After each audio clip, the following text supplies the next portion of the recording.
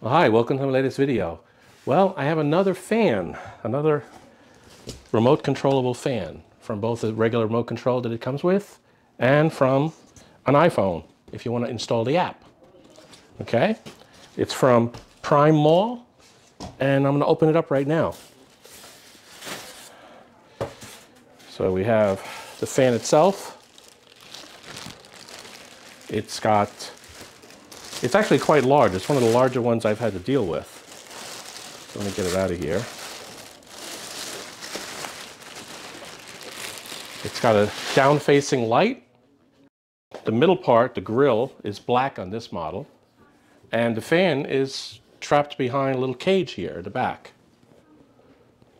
It has a giant fixture to connect it up to the ceiling. So this is going to be a little bit more effort probably than the others that I've done, but we'll see. Then we have the goodie bag, and it looks like we have the standard remote control, some wire nuts, a mounting bracket for the wall for the remote control, and some instructions. So I'm going to go ahead and install it in this room.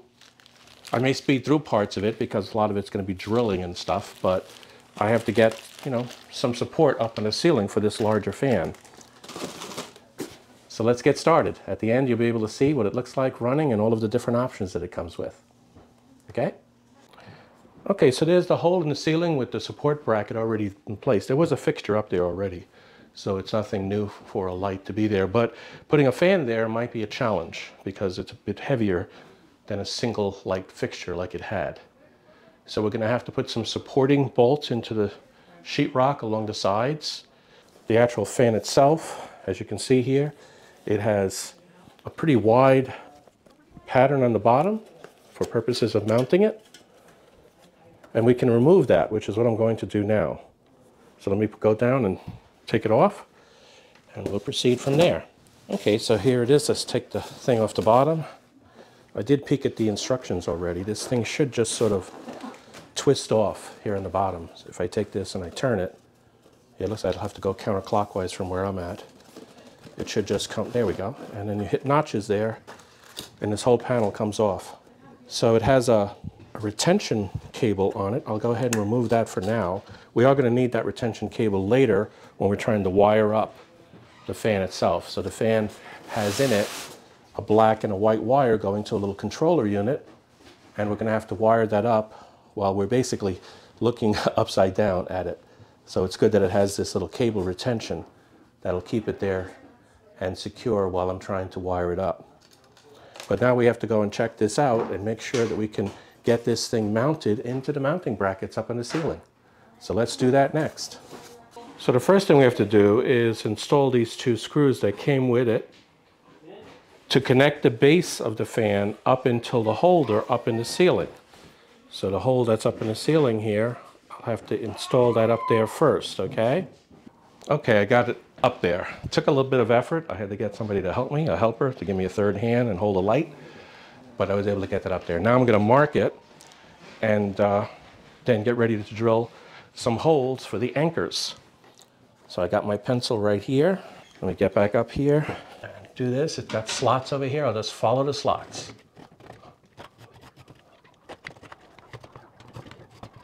There we go. So now I have marked. Now I have to take it back down again.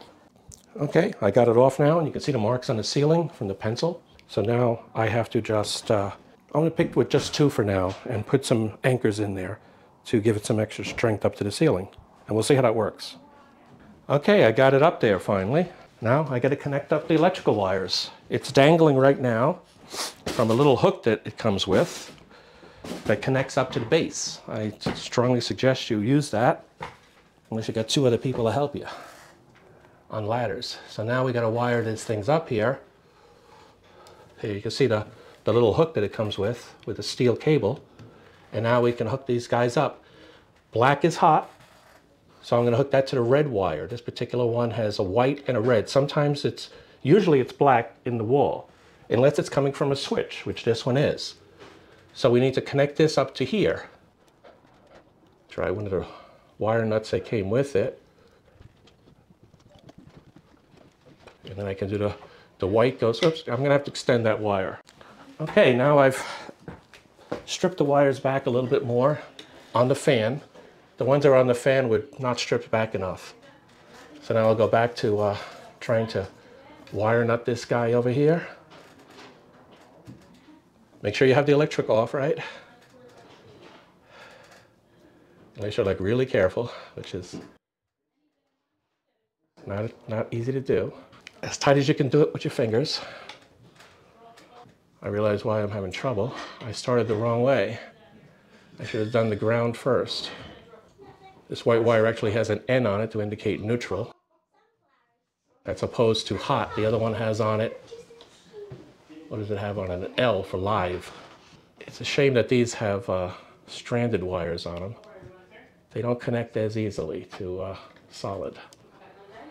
Okay, but we will get it eventually. Try to hold it up while I connect the ground.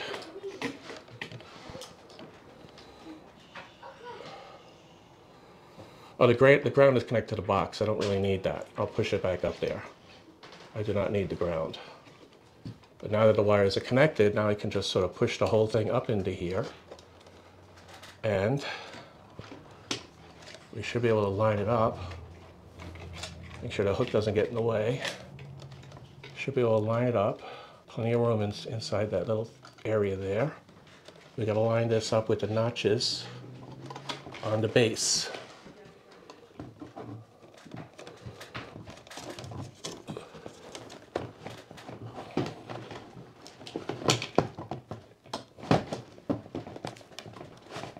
And you twist it clockwise in this case, and it's connected all around now. And I think there's a screw I got to put in to lock it in place. Let me go find that.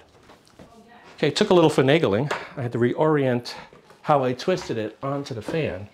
But there's a little notch at one end where you see the wires going to the light, and right there is a little hole that has to line up with a little notch that has to line up with the hole. So now I got it lined up, and I should be able to get this one little screw in here without dropping it. Okay, I got it in there, the screw inside of there, and now I should be able to just tighten that up and lock it in place. There we go, we're good. You're done. Well, let's turn it on and see what we get. Does it light up? And it does. It's bright. It lights up. It lights up. It's really good. Okay, let me show you how to control it now. Okay, so let's test it. We just turned it on from the wall, and now let's take a look at the remote that it comes with. We can control the light with this button here in the middle. So we turned it off, we could turn it back on again. We can adjust the amplitude of it, make it brighter, make it darker. We could change the color of it. Looks like it only has 3 positions of colors to it, at least from the remote. You can do a timer, 1 hour, and a 2 hour. Have to look that one up, what the middle button is here. But you want the fan, it's over here. You push the middle button, it goes on. And you can do different speeds. That's 1, that's 3, and let's go 6. You can actually hear it if I get close to it. Okay? So that's the fan as we can control it from remote control. The instruction pamphlet goes into everything in detail. So I do suggest you take a look at that and read it. And next thing we have to do is install the app. Okay, we've now installed the app. You have to pair it. We followed the instructions. You power it on, and within 5 seconds you got to hit the pairing button, which is a button right over here, in order to pair it on the left-hand side there. But now we can control the fan from the app. So if we wanted to play with the lights, there's different tone lights here we can go to. Right from the app. We want to turn on the fan, we can do that. And you can see the fan actually turning on the app. Very similar to other ones just like it.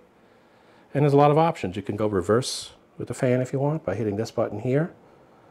And you can do several other things that, again, read the instructions and it gives you all the options that you can do. So with that, I thank everybody for watching the video, and let me know if you have any questions.